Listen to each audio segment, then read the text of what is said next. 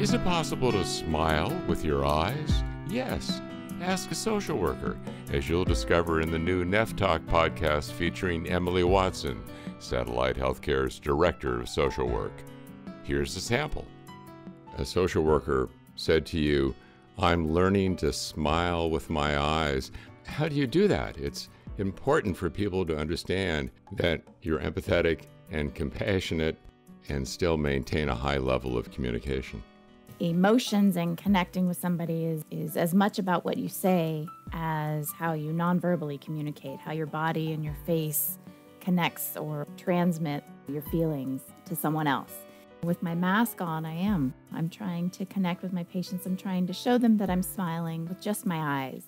That really was a beautiful way to see how these social workers in the field were really working hard to connect with patients with much less physical connection and visible connection, but smiling by really connecting through visual contact through eyes became one of the main ways we could connect with our patients.